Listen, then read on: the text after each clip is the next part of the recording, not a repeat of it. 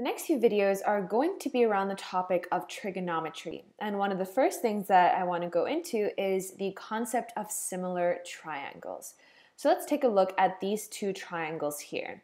And let's say that in these two triangles we have one angle here which is equivalent to this angle here, meaning that they have the same value, they're the same angle. Then let's say that this angle up here is equivalent to this angle up here. They also have the same value. And let's say that this angle down here is equivalent to this angle here. They also have the same value. That turns out to be one of the criteria that you need to satisfy in order to say that you have two similar triangles. We have corresponding angles which are all equal when we look at our two triangles. So that's one thing that we have to have for us to have similar triangles. We have to have corresponding angles that are equal. Another thing that we have to have when we are looking at similar triangles is that the sides of our triangles are scaled versions of one another, and they are all scaled by the same factor. So let's actually look at that into a little bit more detail, and let's start out by labeling these two triangles. So let's label this one A, B, C, and let's label this one D, E, F.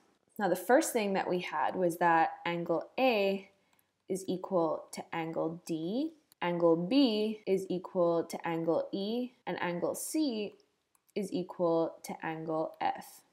Now let's say that this side AB, the length of side AB was equal to 2, the length of side BC was equal to 1, and the length of side AC was equal to 3.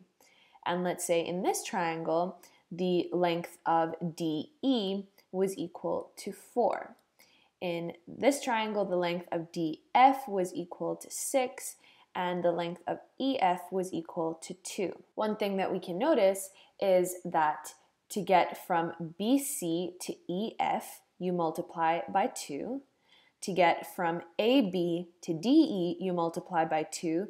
And to get from AC to DF, you also multiply by 2. So each of these sides of this triangle were multiplied by 2 in order to get the sides of this triangle, meaning all of these sides are just scaled versions of one another. And that is the second criteria that you have to satisfy in order to confirm that you have similar triangles. So what that means is that if we took side AB, let's say we had side AB, side AB would have to be equal to side DE multiplied by some factor. So we would have some factor x multiplied by DE, and that would give us side AB. If we took side AC is going to be equal to side DF multiplied by some factor. So we have x multiplied by DF. Side BC is going to be equal to side EF multiplied by some factor. And what's important is that this is the same factor in each case. It has to be multiplied by the same factor in order for us to have similar triangles. And if we were to rearrange this for x, we would get that x is equal to AB over DE, x is equal to AC over DF, and x is equal to BC over EF. And since x has to be equal in each of these cases, we know that AB over DE has to be equal to AC over DF, which has to be equal to BC over EF. So let's rewrite that right here. We know AB over DE is equal to AC over DF, which is equal to BC over EF. The ratio of our corresponding sides has to be equal. We can see that if we try to align which angles correspond to which points, we can see that this side AB is going to correspond to DE, BC will correspond to EF, and AC will correspond to DF. So basically our ratios of each of our corresponding sides is going to be equal. And that is the second criteria that has to be met in order for us to determine that we have a similar triangle. And when both of these criteria are met, we can say that triangle ABC is similar to triangle, and when we're writing down this second triangle here, the order is very important. So if we wrote down this triangle as ABC, we have to write down this one as DEF. So triangle ABC is similar to triangle DEF. So again, just to restate that point, the order is very important. We have to make sure that our corresponding angles line up in the order that we write this in. So we have to make sure that angle A corresponds to angle D, and that is true. Angle A here is equal to angle D. We have to make sure angle B corresponds to angle E, which is true. We have to make sure angle C corresponds to angle F. So this is the correct way of writing this, not triangle ABC is similar to triangle DFE. That is incorrect.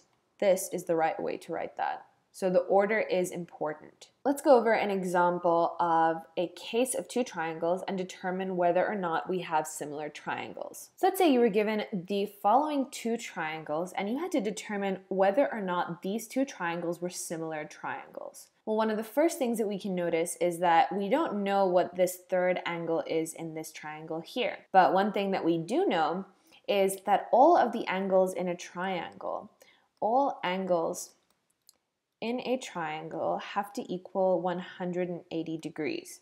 So if we know two angles, we can easily figure out our third angle by setting these two plus our third angle equal to 180 and solving for that last angle. So we know that 75 plus 20 plus x, whatever this angle is, has to be equal to 180. And that means that our angle x has to be equal to 85 in order for all three of these to equal to 180. So this angle here is going to be equal to 85 degrees. And now one thing that we can notice is that this angle here is equivalent to this angle is equivalent to this angle, and this angle is equivalent to this. So we might have similar triangles because our first criteria is met. We have equivalent angles at the corresponding vertices of these triangles. But one thing that we have to determine is whether the corresponding sides are all going to have equivalent ratios.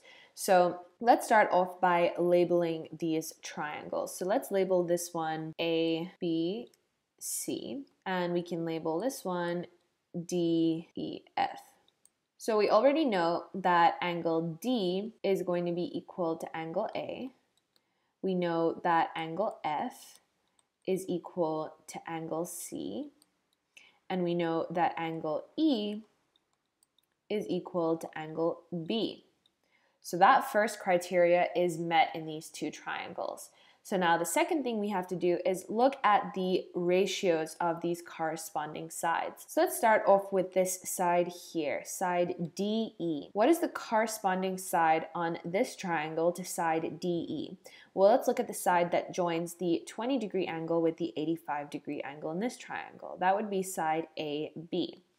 So side DE over its corresponding side, which is going to be AB. So DE over AB is going to be equal to 15 over 5, which is equal to 3. Now let's look at EF.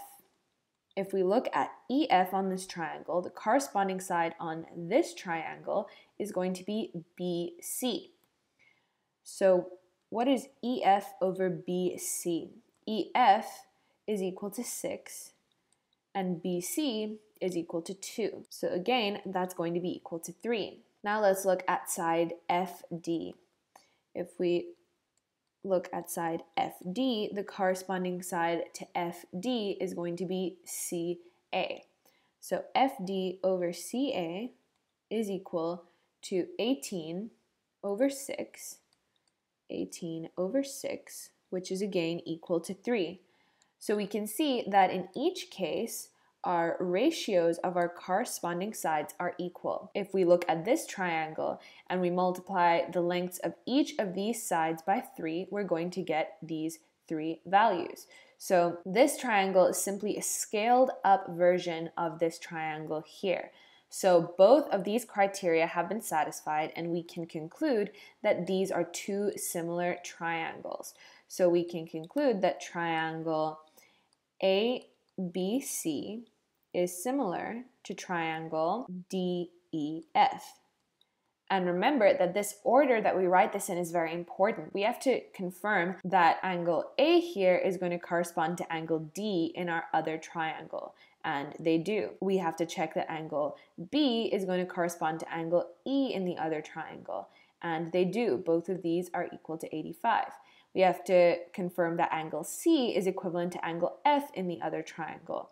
And they are. We have F as 75 and C as 75 as well. So we know that we have written down the order of our triangles correctly. So when we're determining whether we have two similar triangles or not, we have to satisfy these two criteria. We have to make sure that our corresponding angles are equal in our two triangles, and we have to make sure that the ratios of our corresponding sides are going to be equal for each of our sides.